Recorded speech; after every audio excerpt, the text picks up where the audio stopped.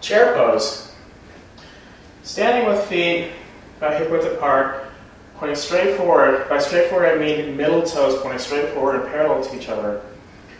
Arms come up, so the little fingers are rolling towards each other, thumbs going out, sinking down, shoulders sliding down the back, weight even through all four corners of the feet. Sit down as low as you can go, and then lift up as high as you can go. Try to relax your trapezius. You're reaching out through the fingertips, but the shoulders are pulling down the back. Hold this for the designated number of breaths. Chair pose.